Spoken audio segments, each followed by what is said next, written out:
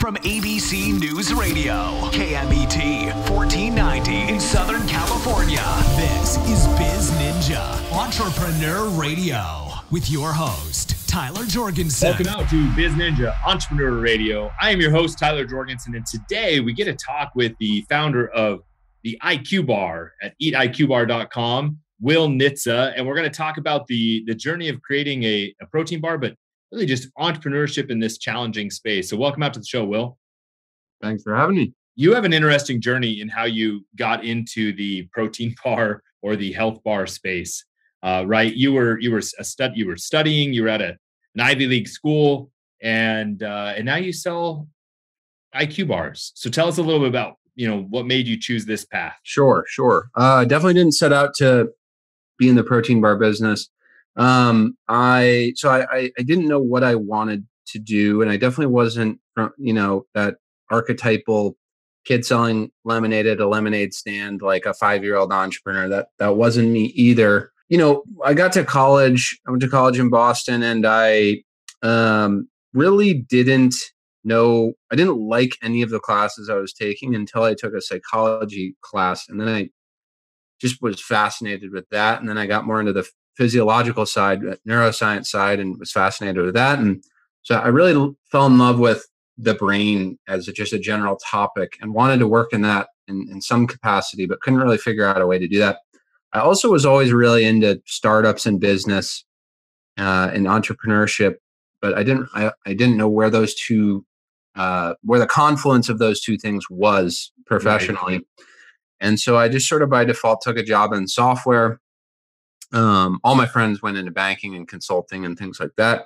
Knew I didn't want to do that, but I thought, well, why don't I go sell and market software? So I was selling and marketing this super arcane, esoteric supply chain and ops software to oil and gas companies. And so I was flying to Houston every week and got really, really good at a lot of things, but was totally not passionate about that. I knew 3 to 6 months in, I'm not going to do this for 30, 40 years. And coincidentally, I also started feeling physically bad. I was working long hours. I had a pretty bad diet. So I got really into nutrition as to counteract that, because I quickly learned nutrition was largely at the root of that issue. And this was when paleo was becoming big and Whole30 was becoming big, and the clean eating, simple labels, all that stuff was taking off. I read one book in particular that kicked everything off for me, which is called Grain Brain by David Perlmutter, which is basically the concept is, the standard American diet is terrible for your brain and everyone's getting Alzheimer's at crazy rates. And you have all this mental fog on a daily basis. And no one really knows this or thinks too hard about it. But he lays out how horrifically bad this is societally and on the micro level. And so that kind of sparked an idea in my head of, why isn't there any ready to eat brain food, quote unquote? There's all these pills and powders and tonics and whatnot that's geared towards brain function. And this was also when nootropics as a category was taken off. Yeah, why isn't there any ready to eat food? And so that was the impetus for it. And I just started tinkering around in my kitchen, and here I am 3 years later. Yeah. So I love that you're like, I wasn't the archetypal entrepreneur. I was the lemonade stand, newspaper route, all that stuff. Right. You mentioned you didn't really find a class that was interesting until you took psychology. When was the moment that you realized, was it as a kid or was it in college, or was it not until after you were done with technology? When was the moment you realized that you were going to be an entrepreneur? I kind of knew. I always wanted to start a business, and I learned very quickly in my first job that I didn't like working for other people. I got good at working for other people, but I didn't like working for other people. And so, 3 months into that, I kind of knew, and I was like, okay, I need to start something. The question is what, when, how to get there, basically. But that, I would say, just out of college, when I got a taste for what kind of corporate America was, I had inklings of it earlier, but that was really when I was like, okay, this is the path. I was able to juxtapose that concept with something in reality, which is why I recommend people not to just go be an entrepreneur. Go get a job, understand what it is like to work for a boss in a company with a hierarchy. like see the other side. I think Sure. that duality is actually extremely useful. Oh, I think it's very important to have that perspective before you try to run a company, to understand what it's like to be an employee in a company. It's really hard to have empathy as an owner of the employee's plight, right? If you've never been there.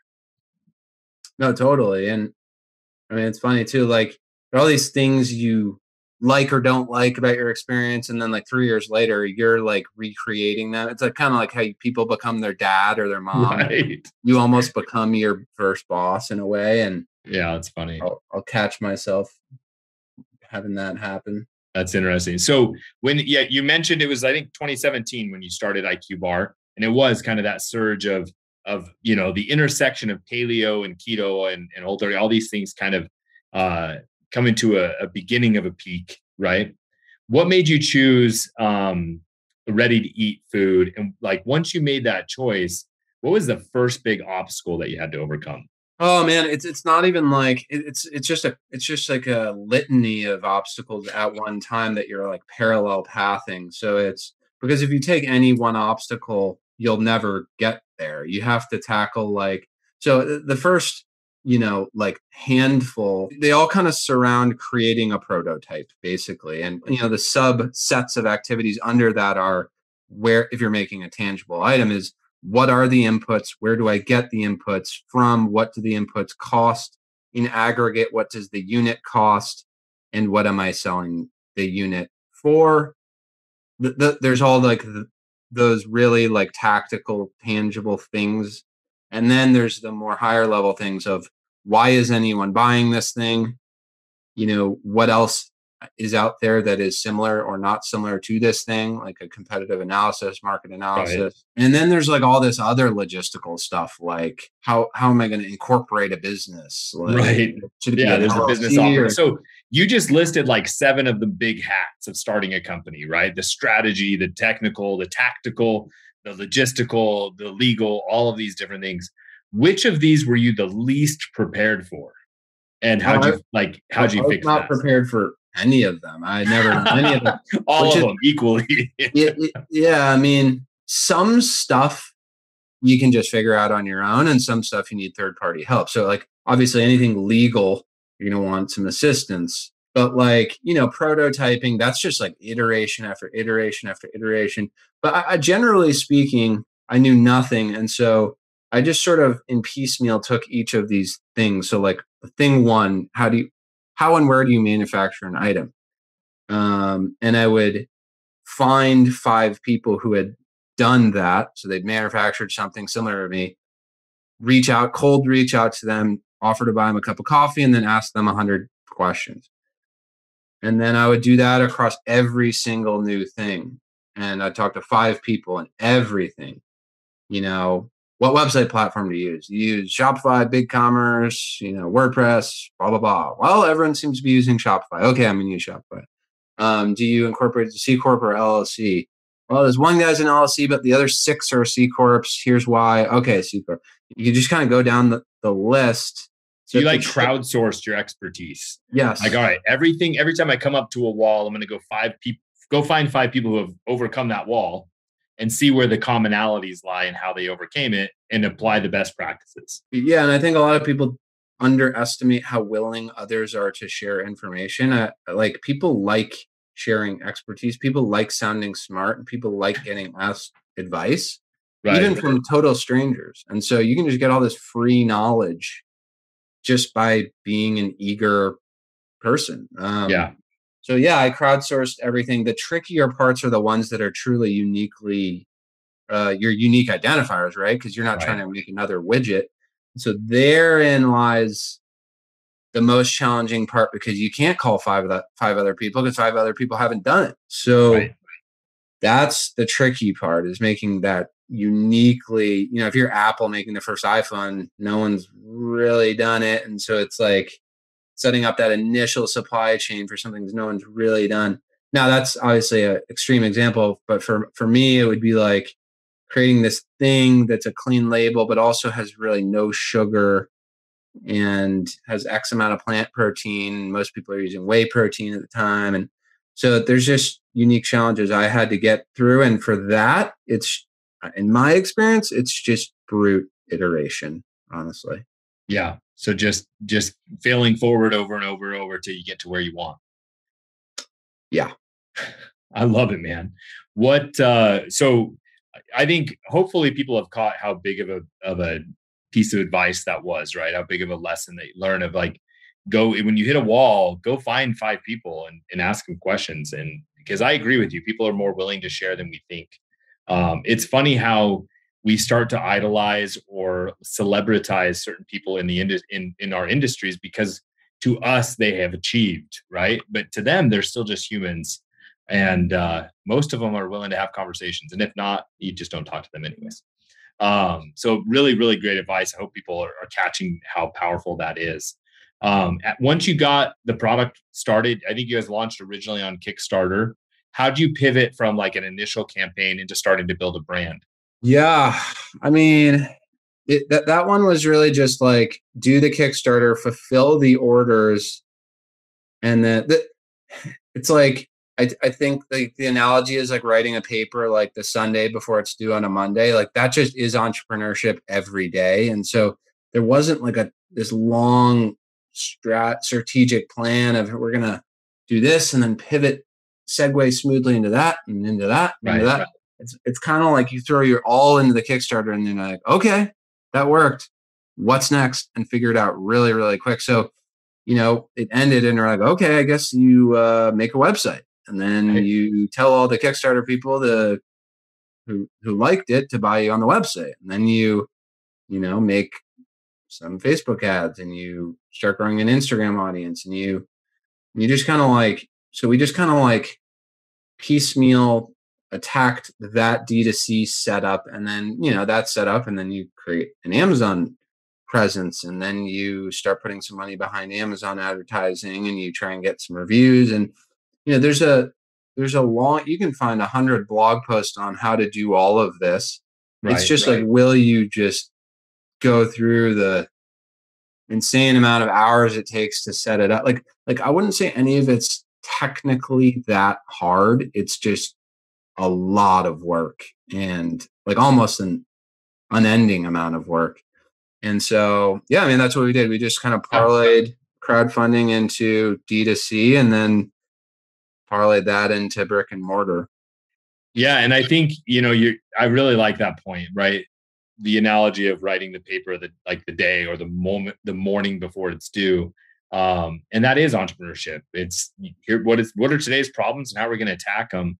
And you try to get that problem horizon out 1 or 2 days or a week or a month. But at the beginning, man, you don't know what the horizon is going to look like. You guys have been growing a lot since you started in 2017. You like you said, you're scaling into Amazon, direct to consumer, and wholesale. I believe you guys recently started taking on capital. What was was that a hard decision to decide whether or not you were going to take on institutional money, or are you going to stay kind of small growth style? I think about this differently than I think most people do. I think, especially with like every headline is XYZ company raised $1 zillion, and that's seen as a win. And for me, I actually view that as a loss, because that headline could have just read XYZ person just gave away their company. Right. That's how I view that. So I view it's like, to me, it's, if I could never raise money, I'd never raise money. But you're always juggling these variables of, okay, how much money can I get for what price, and what is that money going to do for me, and how much faster will I grow? I mean, in some cases, you just need it to survive. Like, will I be alive without this? If the answer is no, then it's a pretty easy decision. Yeah. But beyond that, everything's just sort of incremental, and it's like, okay, you just got to shake out. For me, it's always like, try and get the company as big as possible while still maintaining control of the business. And so if that means we're going to have to raise X amount, and that'll get us to the next juncture, and we'll have grown this much, and then we can justify that value, and then we'll raise this much, and then we'll do it over again. It's But we did all that through angel investors in the first couple of rounds, and it got to a little over 4 million in revenue before we looked at actually taking on institutional money.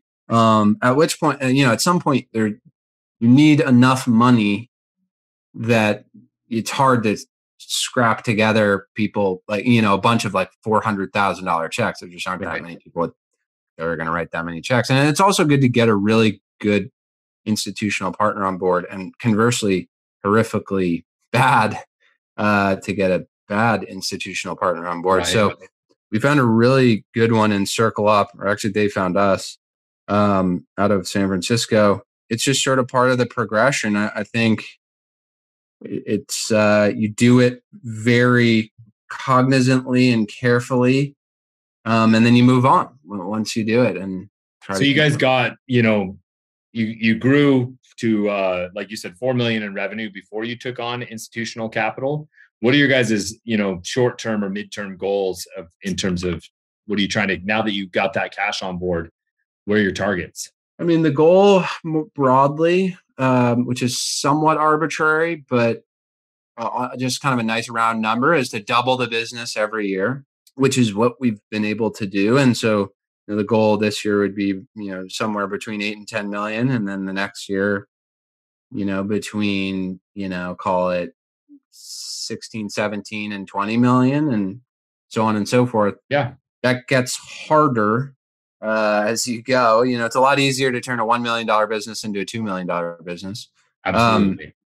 But that's kind of the goal. And the goal would be to raise money one more time, generate enough sales at a good enough gross margin to just create this flywheel effect where we can keep growing. But another piece of the strategy is roll out new product lines and new categories to help us get more offerings to the same people that are non-cannibalizing and help grow top line. One of the interesting things in the health food space and in kind of this protein bar space, I've talked to a lot of people over the years in this niche, and you have some that really struggle to understand the value of customer acquisition. They're like, well, we need to be profitable on the very first transaction. I see if people go to eatiqbar.com, right, they can get a 7-bar sampler for $14.99. That's not going to be a super profitable transaction for the company, I'm assuming. Help me understand your guys' long-term vision of how you guys do that, and how other entrepreneurs can realize the value there. The classic two metrics are customer acquisition cost and lifetime value that everyone kind of mentions. I think for us, especially in a COVID world, but also just in any world that is digital first, you want to be able to sample. You want to be able to get in as many hands as possible. So you want to create an offering that's really unintimidating. And you want to lower the barrier to entry to your brand as much as possible. How do you simulate, that Costco sampling experience in a digital way?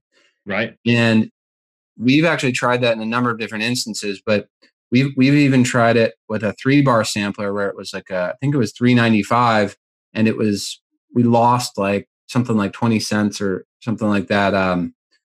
But we were acquiring customers for nothing, like $1. It was crazy low. But then we kind of learned that the quality of that customer was not good, because there's just a bunch of people that will buy anything for $3.95. They'll buy a Mickey Mouse pen for that amount just cause it's such a throwaway number. And so there's a sweet spot we've found where when you want it to be enough of an investment where I'm not just going to throw that cash away on anything. I have to want the thing, but it's also a really unintimidating number. And for whatever reason, for us, that's, in that range. But your business will not work if your lifetime value doesn't exceed your customer acquisition cost. I think also just gross margin is, you live and die by gross margin. That is the name of the game. If you look at every major problem that happens in CPG, I'd say the majority stem from a not good gross margin. Yeah. It's interesting. I talked to people who were they understood, hey, we're going to invest and we're going to go to trade shows and we're going to spend a ton of money doing samples. But then when they transitioned to digital, they struggled with everything that you just talked about. the idea of samples, get that first acquisition, find the sweet spot of where they are. And so it's really refreshing, candidly, to see that you guys not only understood that, but are implementing it and testing and working with it. It's really hard to grow digital if you can't, like you said, simulate that similar engagement opportunity and scale up and retain clients for longer lifetime value. Any advice to other either people in the CPG space or people looking to get started on how to maximize lifetime value? I would say number one, target people that will come back. Again, there's like a quality of consumer, not generally, but as it relates to your offering.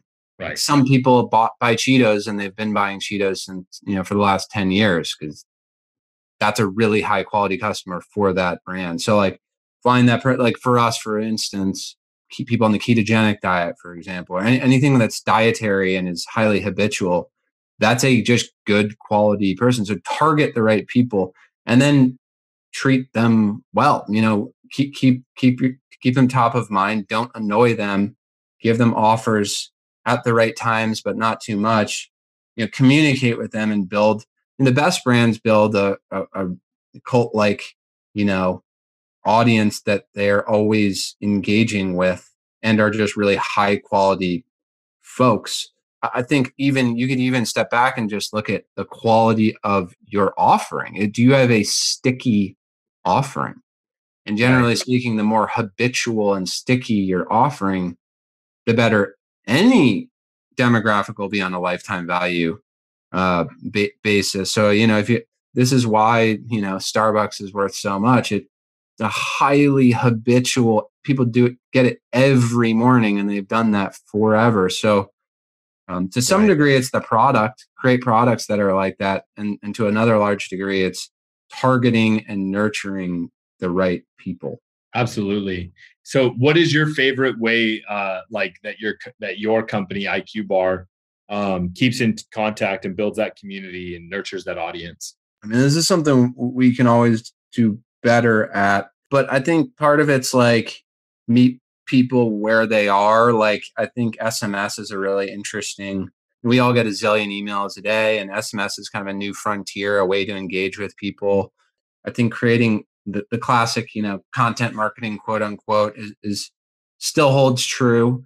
It's sort of a empty phrase, or the phrase is only as good as how good the content is, of course. So it means nothing unless, again, know your audience. Like, what do they want? What do they like reading? Or did they like comedy? Do they like seriousness?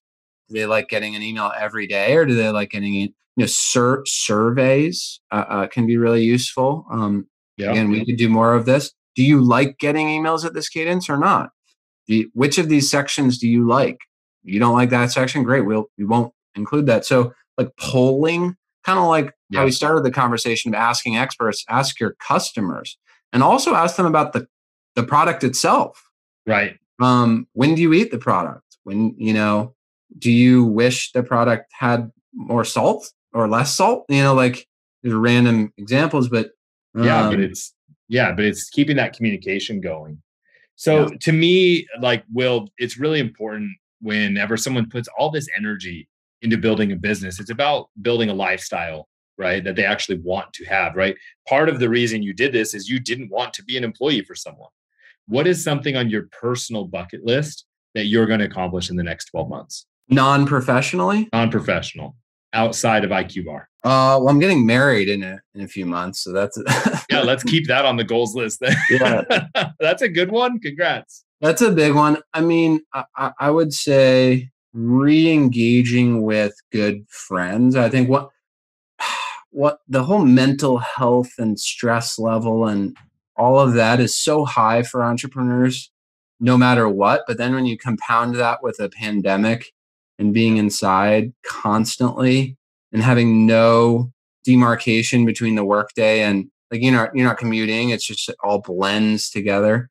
That has taken a toll on me, and I think a lot of other people. So I think carving out time to re-engage with people who none of us have seen anyone in a year, so, and actually going and physically seeing people, I would say that's a big one for me. really, really good goal after the honeymoon to do. Awesome. Hey, Will, really great getting to know you, getting to learn more about IQBAR.com. Guys, go check out the brand there. Check them out. They're on socials at is it IQBAR? Eat IQBAR. Go check them out there. And wherever you're tuning in, wherever you're listening, my Biz Ninjas, it is your turn to go out and do something. Thank you for listening to Biz Ninja Entrepreneur Radio with Tyler Jorgensen. Please make sure to subscribe so you're first to hear new interviews and episodes. If you found this podcast to be valuable, please share it with a friend. Don't forget to visit our online dojo at bizninja.com to claim your reward for listening to the show.